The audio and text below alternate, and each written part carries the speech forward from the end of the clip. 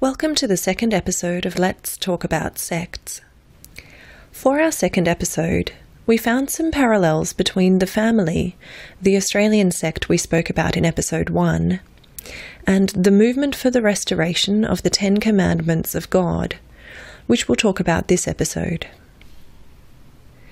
Credonia Mwerinde, like Anne Hamilton Byrne, was said to be beautiful, captivating, and persuasive, and also formed her cult in partnership with an older, respected, and religious man. Started in Uganda, the sect's name didn't really roll off the tongue so well, and so I'll limit myself from saying the full name too many times this episode. Credonia Mwerinde, however, was more disturbed than even Anne Hamilton Byrne, and would play a key part in what became one of the deadliest cults in the world.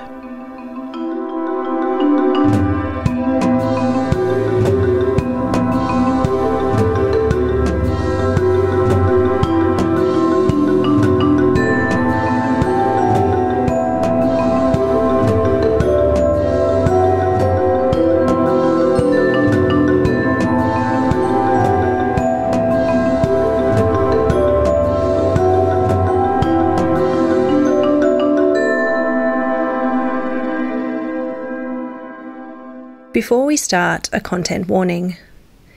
This podcast deals with subjects that some people may find disturbing, and this episode has some graphic content from around 23 to 31 minutes in case you want to skip that part. Content is not suitable for children. A quick note on format. Where I've taken quotes from other sources, I've used voice actors, and that's mainly to give you a break from my voice.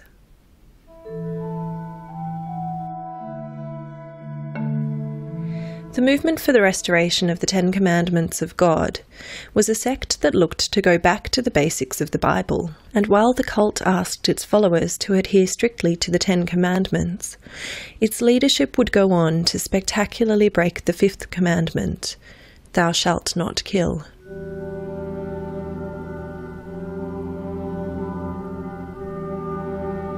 For a few reasons, accurate information is difficult to come by on this group, which was out of the way for reporters, and especially for Western journalists trying to find out what had happened. There were communication issues with the local population due to language interpretation and cultural differences. The authorities were also ill-equipped to handle an investigation of the scale that ended up facing them. For the purpose of this podcast, we're defining a cult as a group: 1. Dominated by a charismatic leader or leadership that closely controls its members, particularly with regards to their exercising their free will to disengage with the group and its ideology. 2. Who believes that they exclusively have access to the truth and the rest of the world is wrong. And 3, who are largely secretive about the workings of their society to outsiders. Credonia Mwerinde was born to Paulo Kashaku on July 30, 1952. From a young age, she was exposed to the idea of religious visions, with her father claiming to have seen her sister Evangelista appear before him in 1960. Evangelista told him he would have visions from heaven in the future, but Evangelista had passed away in 1957. A childhood friend of Credonia's, Nalongo Rukanyangira, says that when she was 20, Credonia decided to take revenge on her then-husband, a health inspector named Rubale, who had fallen in love with her sister Perpetua. She is said to have gone on a rampage and burned his belongings. Apparently her family sent her away for treatment after this, though subsequently she would burn a relative's banana plantation, and Credonia clearly had a liking for fire.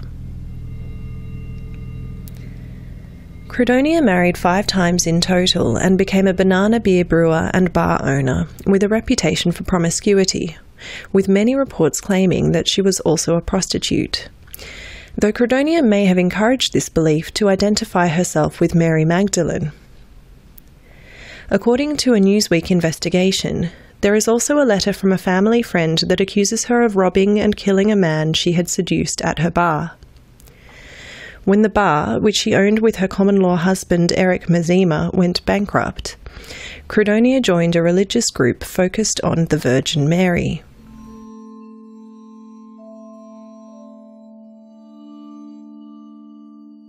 Eric clearly found this a move of convenience, later saying that prior to the business problems, Credonia went to church only once a year, and that Sundays were days of making business. She was after money.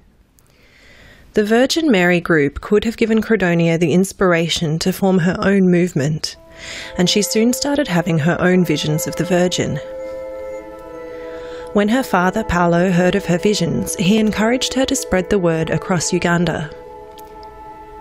Where Paolo wished his daughter to be destined for great things, he would never know that her visions would come to be infamous worldwide, and instead, Credonia would become a key figure in the largest murder investigation that Uganda has ever seen.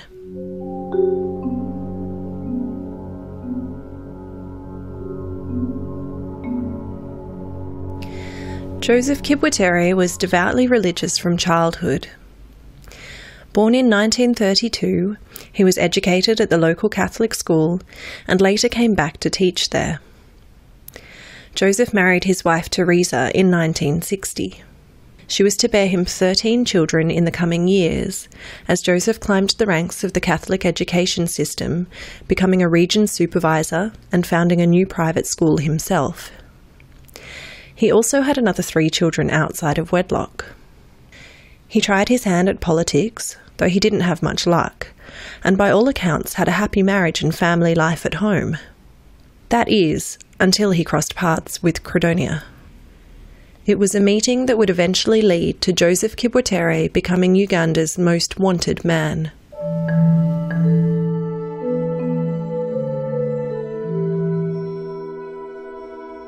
On her travels across the country at the behest of her father, Credonia had heard about the visions of a woman named Blandina Buzigye, who claimed that the Virgin Mary had told her about the impending end of the world and the need to establish a movement of people to return to the 10 Commandments.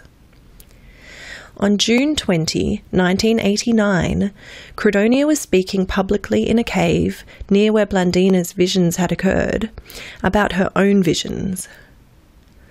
Joseph took his wife Teresa to hear her testimony, and Credonia told him that she had instructions from the Virgin that a man named Kibwetere would help her mission. She had chosen her mark well, as the devout Joseph had a fascination with visions and was flattered at the idea of his own importance in her divine quest. Credonia knew that in Ugandan society, male leadership would be crucial for the authority of the movement to be taken seriously. As Joseph's son Juvenal said, his father had status, he had money, and he had a vehicle. Former priest and movement member Paul Ikazire said, "The meetings were chaired by Sister Credonia, who was the de facto head of the cult. Kibwetere was just a figurehead, intended to impose masculine authority over the followers and enhance the cult's public relations. I perceived her as a trickster, obsessed with the desire to grab other people's property. She told her followers to sell their property, but she never sold hers." The movement for the restoration of the 10 Commandments of God had formed, and they were to set up camp on Joseph's family property. The major prediction of the cult? That the world would end at the turn of the millennium.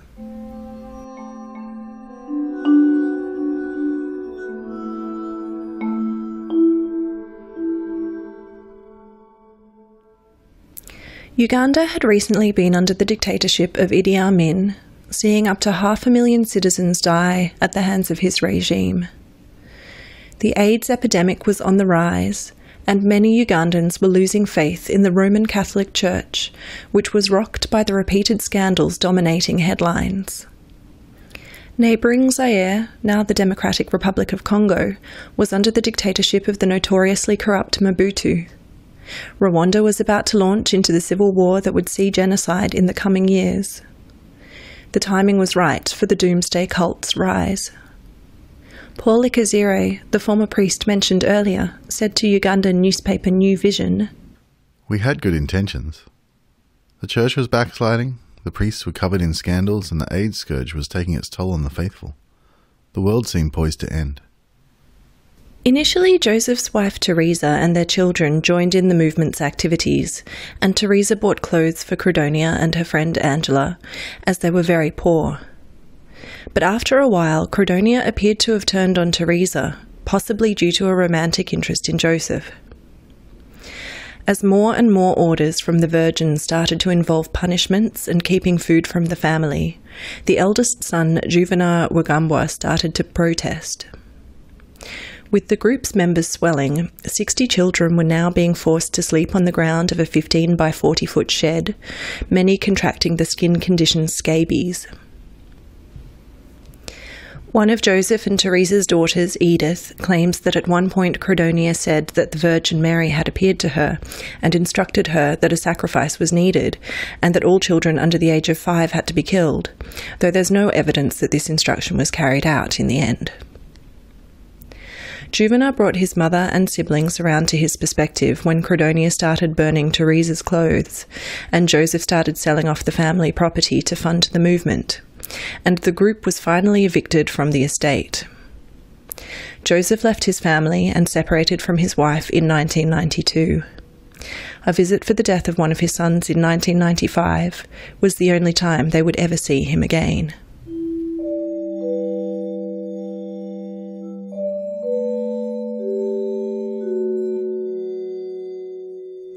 Initial movement members were family and friends of the founders, who then invited their extended family and friends. Another priest, Dominic Catarababo, had joined in 1990. He had a master's degree from California, and his religious and academic credibility encouraged more to join.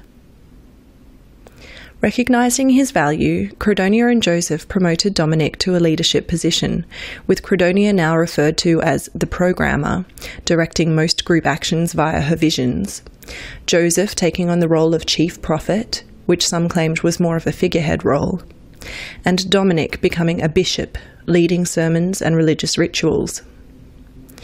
Others, mostly consisting of relatives of Credonia, formed the rest of the 12-strong leadership, the numbers made to reflect the 12 apostles.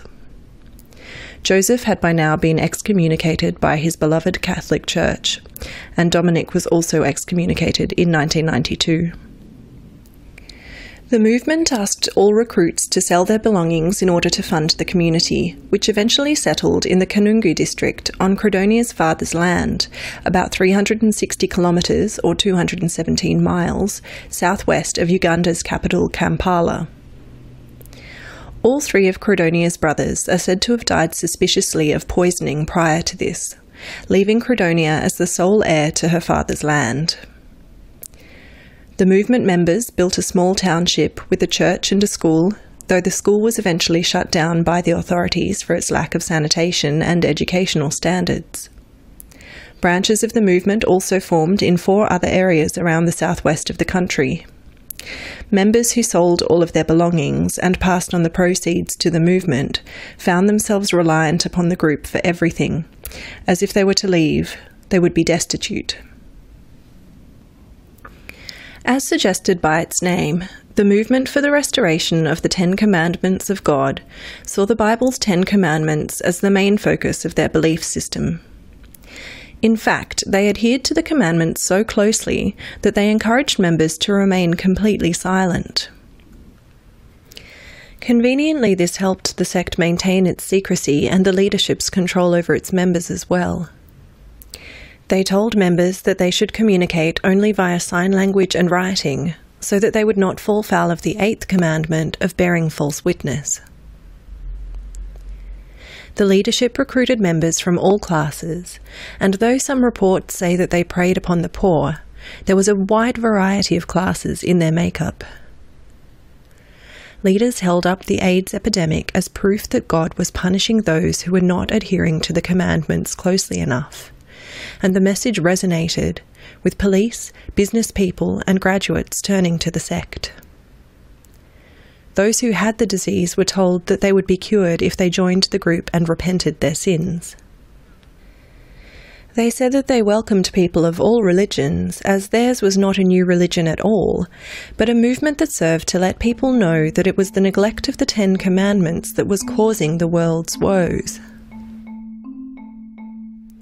Though the leaders still managed to enjoy lavish meals, movement members fasted 2 days a week on Mondays and Fridays with only a light supper eaten, and had a very basic 2 meals on other days. They were not allowed to have intercourse, even if they were married, and those who were caught doing so were caned severely.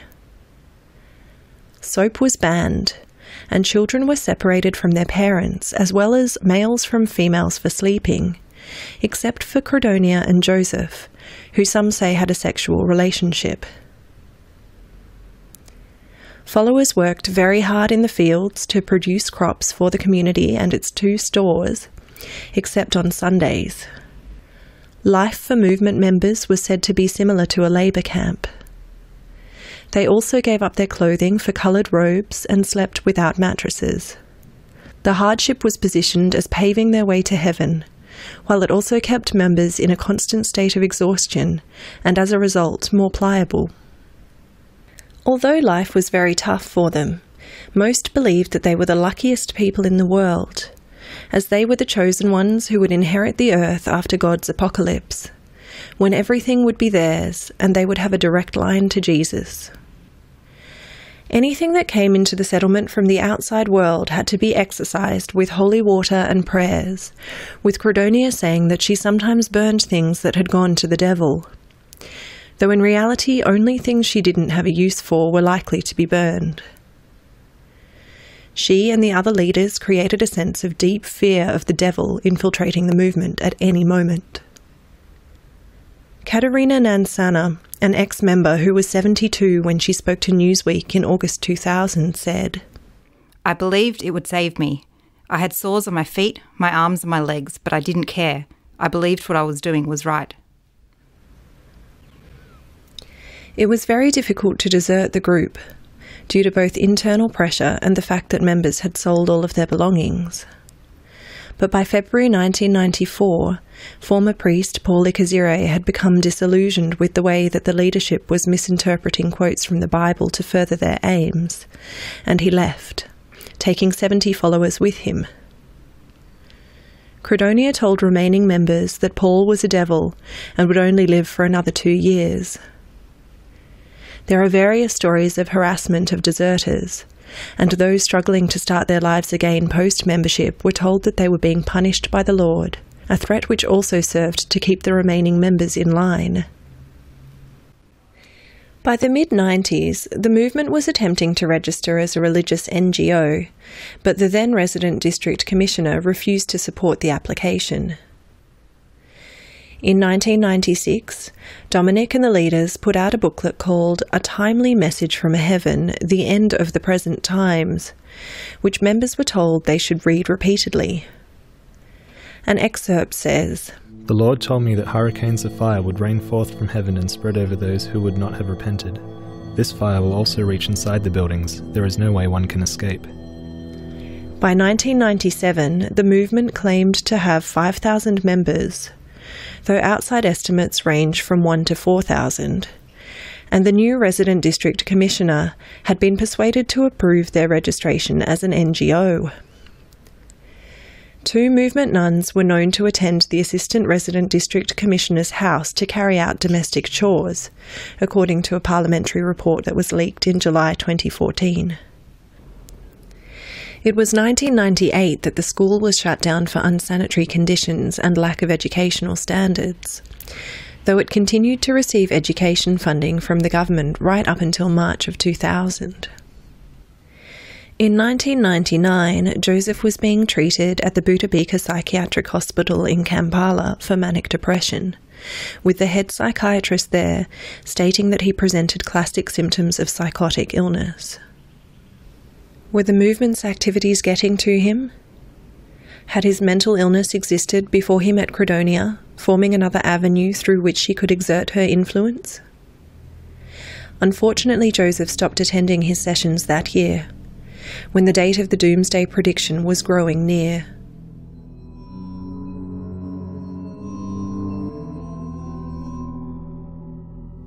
Credonia continued to say that she was being visited by visions of the Virgin Mary, who talked to her through inanimate objects and whose messages the leaders used to instruct followers. By the turn of the millennium, the movement's 12 apostles had dwindled to 8 due to defections. Something had to be done to keep the rest of the followers in line. There is some contention over the events of the year 2000. Many media reports say that the movement's leadership told everyone that they needed to prepare for the end of the world, which was coming at midnight on December 31, 1999, and that followers sold any of their remaining belongings in anticipation as the prophesied date finally arrived. But at the turn of the millennium, the world didn't end.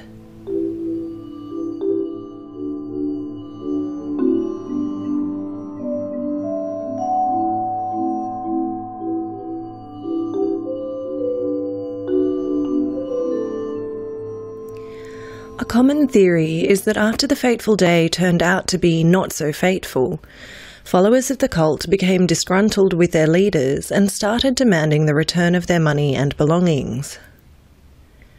A different theory is that Joseph Kipwetere had actually already died, and though he may have been only a puppet as far as Credonia was concerned, she had created him as a leader to be worshipped, and he was an effective figurehead for the movement members. They may have been disgruntled at not knowing where he was, and at not having had his guidance for many months. Whatever the reason for their questions, those followers asking them were disappearing.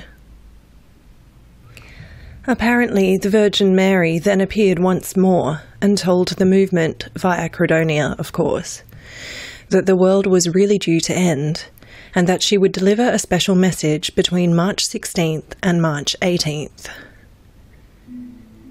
In the lead up to this doomsday, the movement's 60 head of cattle were sold off for less than a third of what they were worth.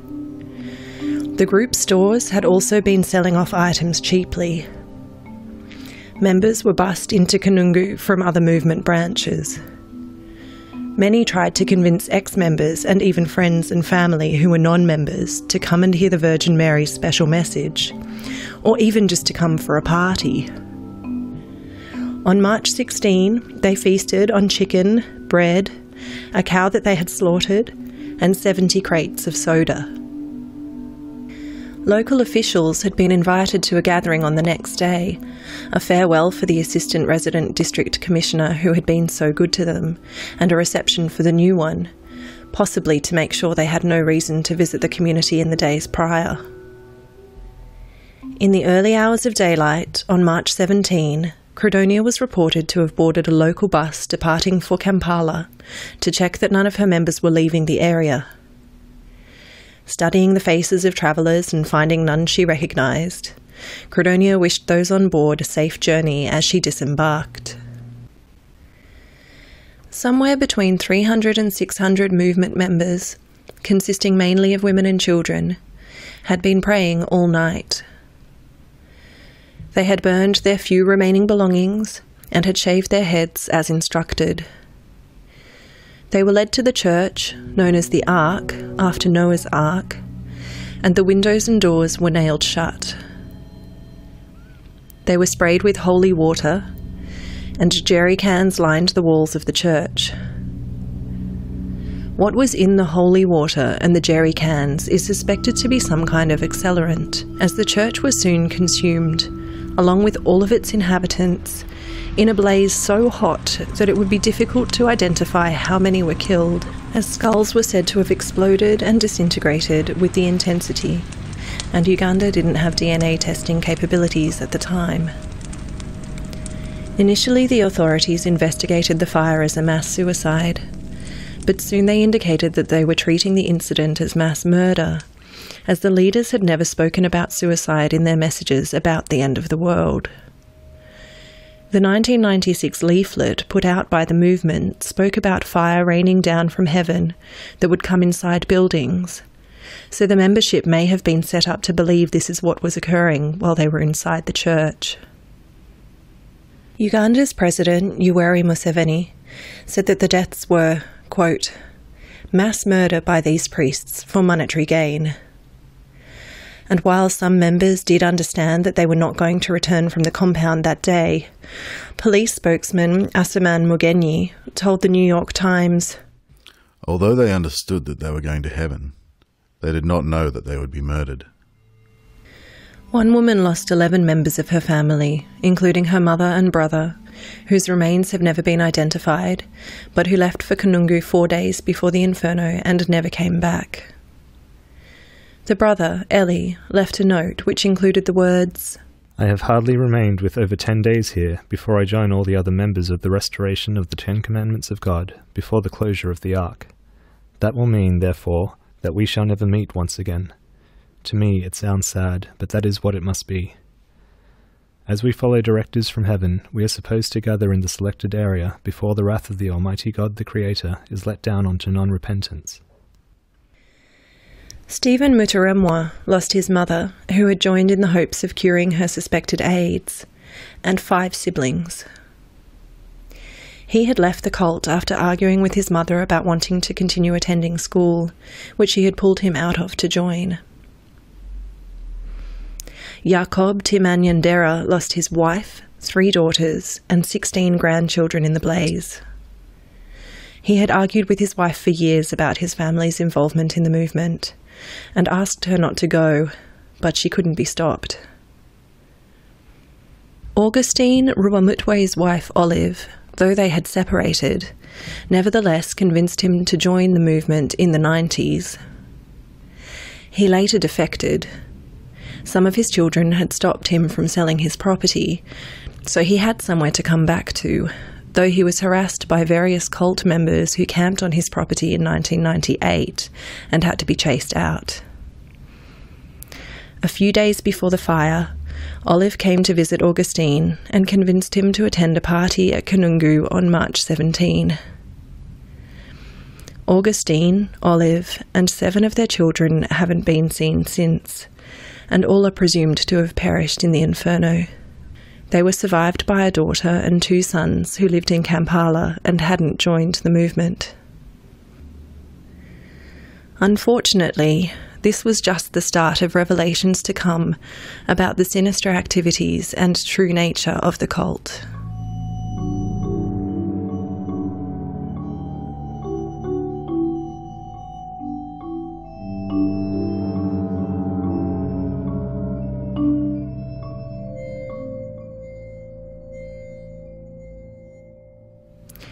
Dominic Katarababo had purchased 13 gallons of sulfuric acid on March 15, telling the shop owner that he had a problem with some batteries at a remote seminary, and at first investigators were looking into whether the acid was used in the blaze. However, on March 24, 6 bodies were discovered at the cult's Buhunga compound, immersed in sulfuric acid. Over the following weeks, mass graves were discovered at 4 cult properties, with 153 bodies found at the Buhunga compound. 155 bodies were uncovered at the estate of Dominic Katarababo, which he had sold off to his nephew on March 11. 72 were the remains of children, 59 were women, 22 were men, and 2 were unknown.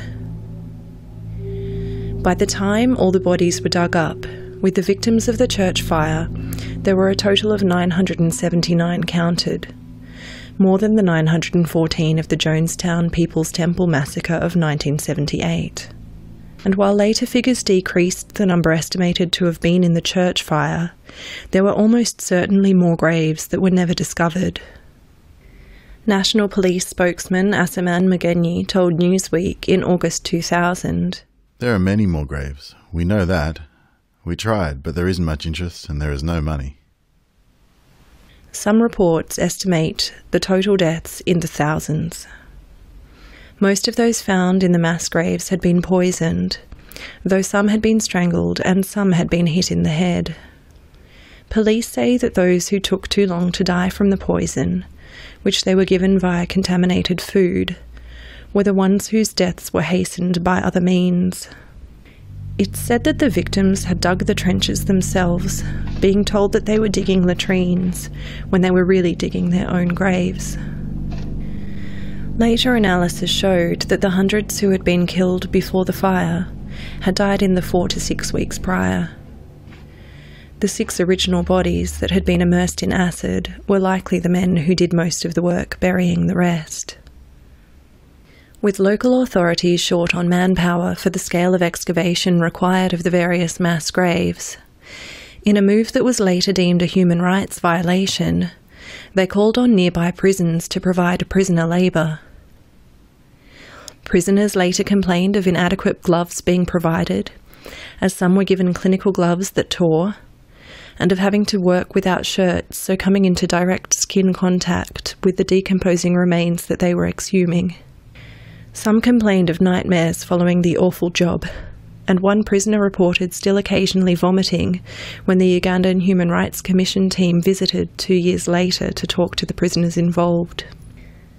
There was intense international media scrutiny at the time, and condemnation of their use of prisoner labour may also have contributed to authorities ceasing to search for more mass graves at movement properties.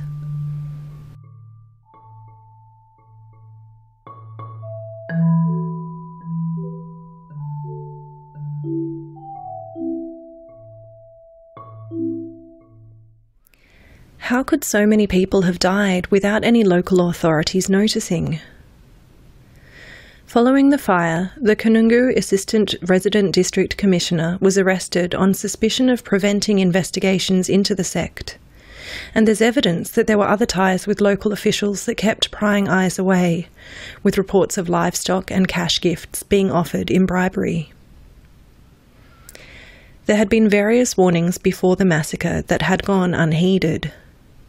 On March 6, 1998, the Ugandan Human Rights Commission had received a letter from a nurse who wanted them to investigate possible human rights abuses against her mother, who had passed away under mysterious circumstances in the cult, and her late brother's children, who had been taken there by their mother and were living under harsh conditions without a proper education.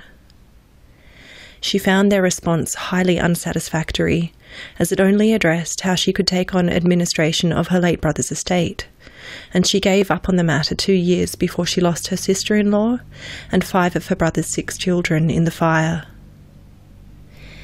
In January of 2000, a man wrote a letter to Senior Assistant Commissioner of Police John Okumu that Joseph Kibutere had been kidnapping children into his illegal cult, and that some were buried in a mass grave. John Okumu wrote to the District Police Commissioner on January 25, who responded on February 5 and copying the Resident District Commissioner and Local Council 5, being the district's local council, by writing that the group was in fact an NGO and not an illegal cult, and that some children had been known to voluntarily join, albeit without their parents' approval, but that it was untrue that there were any deaths or mass graves. This was just over a month before the disaster, a period during which there were indeed children being buried in mass graves prior to the fire.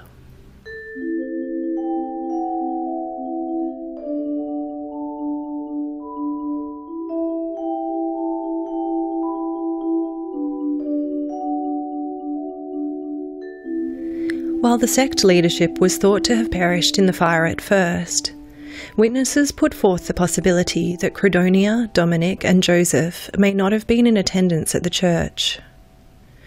Ponsianu Nuamanya, who claimed to have been in the church that day but escaped the fire as he went out to buy some cakes for the children, told the Monitor that Credonia and another of the leaders had left the camp earlier in the day. They told us that they were going to prepare another branch for similar prayers, and that Dominic had already left that morning ahead of the others.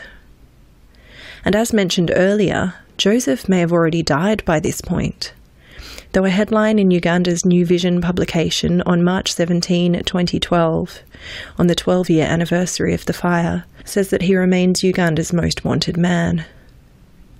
The government maintained that Ugandan police were continuing to work closely with Interpol to track him and his accomplices down, and there have been reported sightings of Dominic in Rwanda and Kenya, and of Credonia in a Ugandan village, but they could not be verified by the police. Although 6 arrest warrants were issued for leaders who may or may not have perished in the fire, The only arrest ever made was the former Assistant Resident District Commissioner, Reverend Richard Mutazindwa, who was held in custody for a month. Richard then had to report to police regularly for the year-and-a-half-long investigation that followed, after which he was told that he was a free man. Although he was never charged with anything, he has been unable to find suitable work since his name became so closely associated with the incidents. Joseph Kibwetere's eldest son, Juvenal, had few qualms about who should be held responsible for the deaths. He said to a reporter from the New York Times in the months following the church fire, "I feel pity for those people who died. In fact, I hate my father. If he has escaped and I meet him, I wouldn't hesitate killing him." However guilty the other leaders of the movement were, and though plenty refer to the movement as the Kibwetere cult, it does seem that Credonia Mwerinde's regularly noted lead role in the creation and downfall of the sect may have fallen victim to the patriarchal histories that often prefer to be told. 16 years after the tragedy, the government investigation set up in its aftermath is still yet to make any report. The commission of eminent Ugandans that had been appointed by the Internal Affairs Minister had never sat, with those appointed saying they were never called to any meetings. And the 2014 Parliamentary Committee report that resulted from a petition by orphans of the victims failed to find a record of any work done by the Commission. On October 29, 2016, Uganda's Prime Minister Ruhakana Rugunda said, "Let us not take things for granted.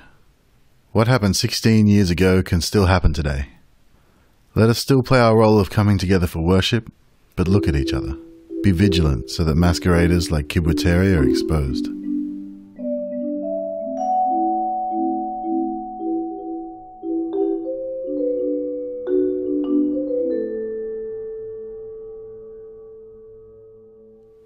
Today we'll finish with a quote from the foreword of the Ugandan Human Rights Commission's report into the massacre. From Chairperson Margaret Sakagya, "The philosophy behind freedom of religion has been the rationality of human beings and their ability to be masters of their own destiny. Human beings are believed to be endowed with a special quality to think and reason, therefore having the ability to decide how they want to worship in accordance with each one's conscience. It is this conscience that informs how, when, why one relates to the supernatural arena. In all this, the human being is expected to know and be mindful of the boundary of this freedom, where it begins to violate another person's rights.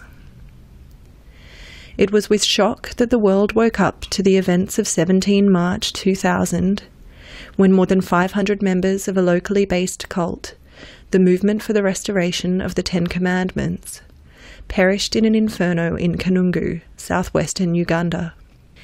The equally shocking developments that subsequently unfolded confirmed that the freedom of worship had been taken for granted.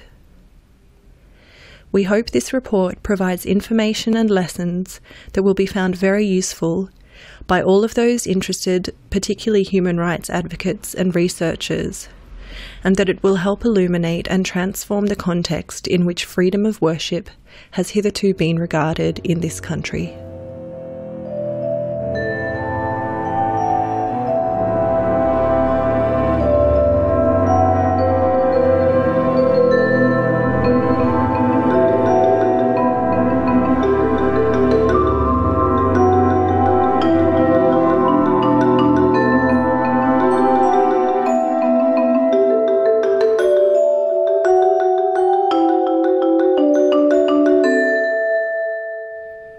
If you've been personally affected by involvement in a cult, or would like to support those who have been, you can find support or donate to cult information and family support if you're in Australia via www.cifs.org.au. And you can find resources outside of Australia with the International Cultic Studies Association via www.icsahome.com and the Freedom of Mind Resource Centre via freedomofmind.com. Let's Talk About Sects is researched and presented by me, Sarah Steele. Sound design and music is by Joe Gould. Voice work by Christian Lee, Joe Gould and Zoe Lyon. All information sources are listed on our website at ltaspod.com.